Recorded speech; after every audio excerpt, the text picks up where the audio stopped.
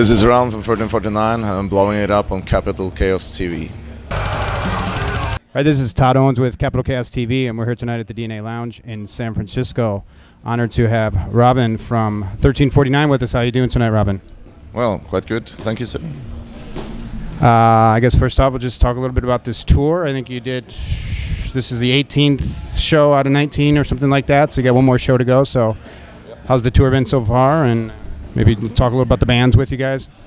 Well, the tour's been really good. It's the third tour on Massive Cauldron of Chaos, and I think that with the whole package of the other bands and everything, this is the tour that that's been most well received as well.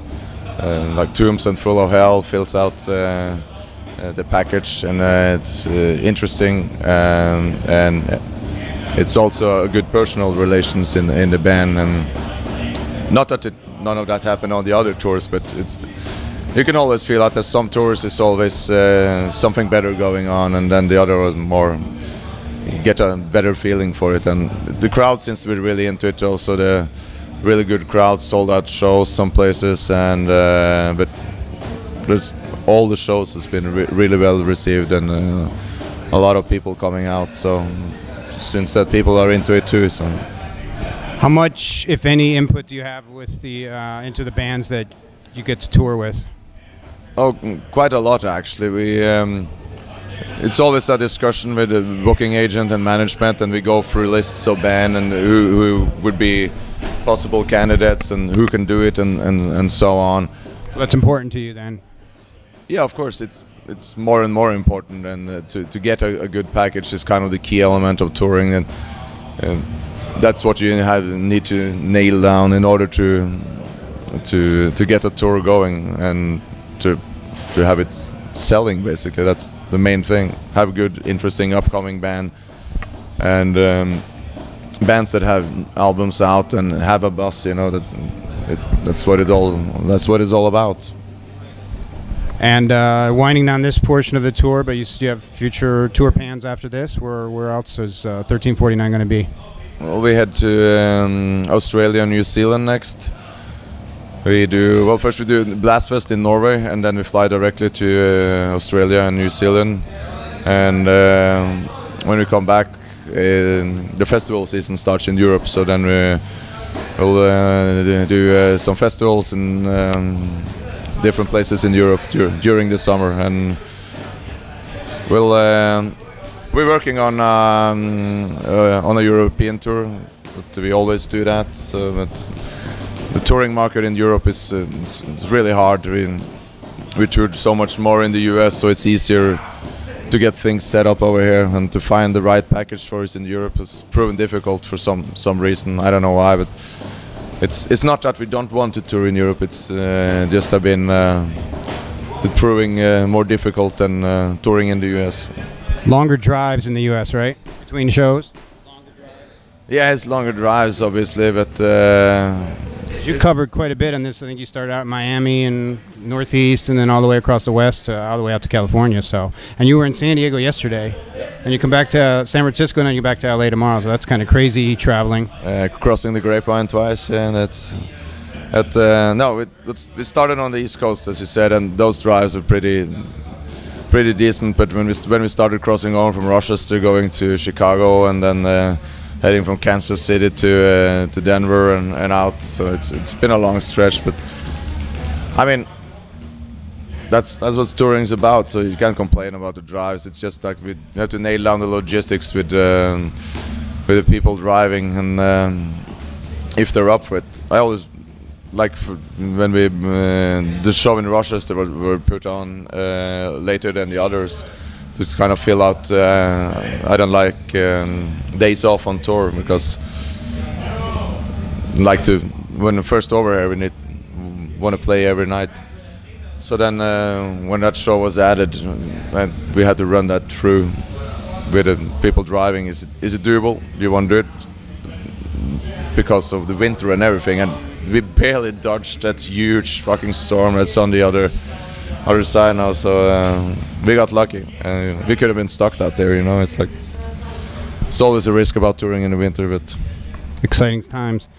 Just wanted to go back briefly. I guess it's been about 16 months since the last album, Massive Cauldron of Chaos, is out. So maybe just some quick thoughts on the album 16 months later, and obviously you've been touring a lot for it. I think it's great production on the album, and very thrashy. I like it a lot. So any thoughts on the album? Yeah, Massive Cauldron of Chaos is, as you say, have a more trashy vibe to it in general. It also, we were aiming for to capture more of the live sound feeling into the album as well. So we brought Jared Pritchard, who is our front of house engineer. He's also an outstanding studio engineer and also mastering engineer. So we brought him in. He's from the US, I guess? Yeah, he lives in Florida. He's a Virginia guy. But we brought him in, flew him to Norway, and brought him into the studio that we use and we used for the last 5 albums. And he kind of got the best out of us, basically. He knows how we function and what we do live, and to kind of capture the energy and the best out of us. He knows, and also he's been touring with us for many years, so he kind of knows it. Yeah. So it was in many ways to record. I always been sitting through the whole recording process and mixing process, being in the studio all the time. Well, this time around, bringing him in, he was there all the time, and I could relax much more, and I felt that this album was the one that came together the easiest, basically. I remember earlier albums when like the whole mixing process, and it's been a hell getting kind of all the frequencies lined out and getting the songs together. But it's also when you sit in the middle of it, it's hard to take a step back, you know, and to see that. But to have a guy that's already there, and you trust him, everything's in his mind, it's nailed down, and we talk about it a lot beforehand, and everybody's agreed to which direction we're going. And he has an ear for music in general that makes it really easy to work with him. He understands exactly what to do and how you want it to sound. So it was very easy, actually, to do that. And I would say that we would definitely work with him again in the future. Very happy still all this time later. Wanted to ask about the band, and a lot of bands today in metal and stuff like that, a lot of lineup changes and stuff like that, and you guys have been pretty constant. I guess you lost a founding member back maybe 10 years ago or whatever, but even since then you've just kind of kept that core 4 going. So what's your secret to keep the band together all that time, and good group of guys? Well, it's not so much the band is I think the secret lies in that the band is founded upon different perspectives than a lot of other bands. Normally bands is founded by friends that come together and they want to play music and have fun. I founded 1349 because I disliked the direction that Norwegian black metal took in the later half of the 90s. And I wanted it to take a step away from all the symphonic, pompous sounding. So I just took matter into my own hand, and I was so fortunate to find people around me that share that same thought and interest and wanted to be a part of it. And that's the reason for 1349. And we still think that we are on a mission to maintain, develop, and take care of the heritage that Norwegian black metal is and mean to us.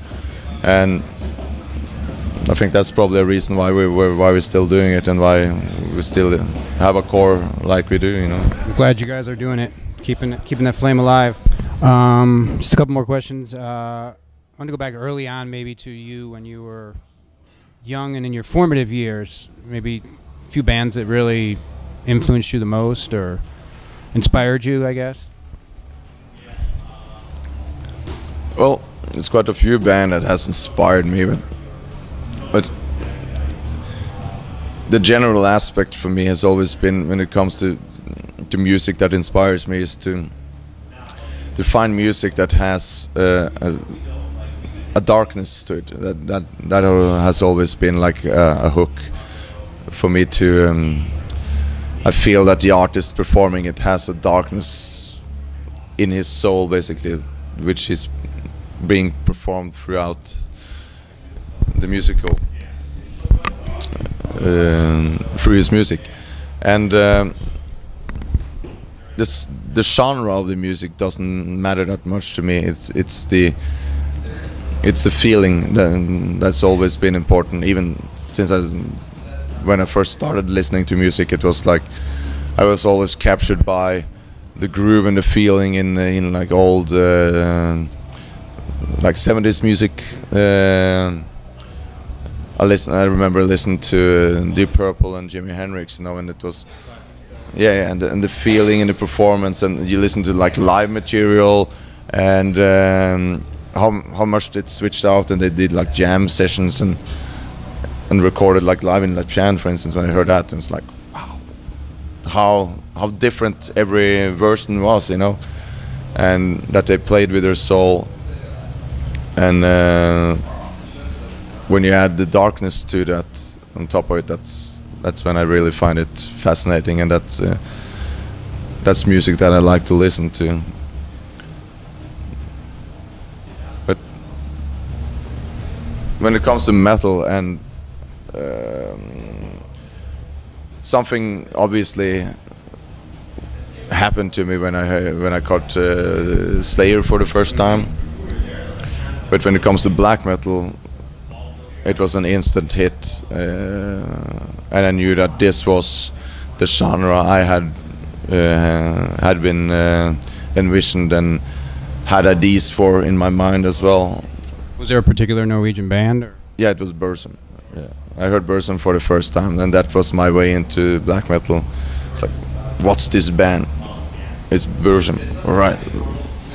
What kind of what's the name of this music? You know, it's black metal.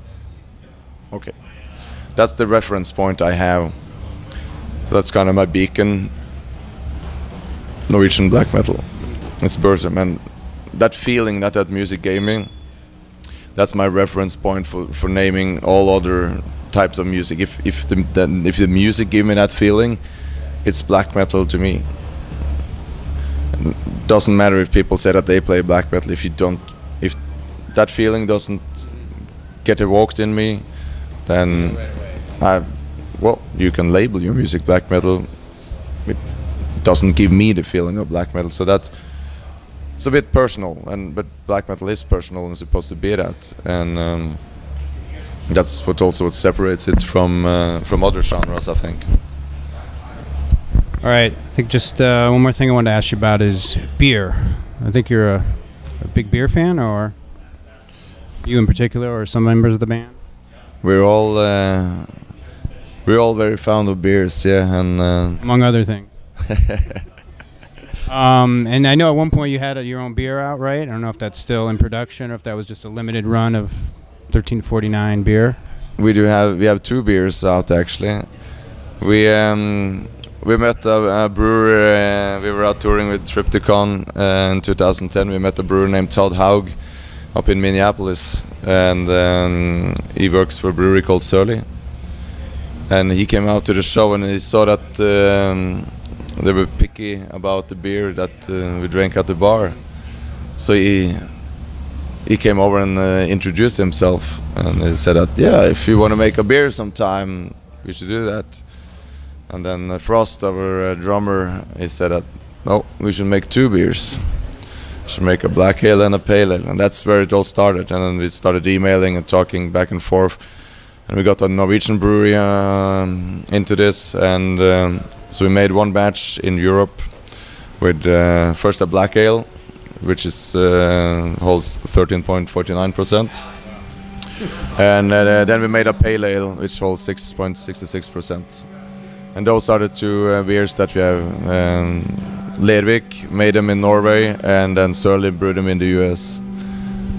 Just four beers, but it's the same recipe. You know, do you, is that one thing traveling across the US, do you sometimes miss beer from back home, or you can usually find some good beer here? No, it's you always find new beer, and that's kind of some of the quests that we do. That we hit up breweries, and we always go out tasting new types of beer. And you're not stuck drinking PBR? No, I don't drink PBR. No Pabst Blue Ribbon for me. Anything else you wanted to add, Capital KS TV people out there? I just wanted to say thank you for taking some time to be with us. So, Ravn. Well, thank you for watching, and thank you for all the support 1349 has gotten over the years. And as long as we have our fans, we will continue. So.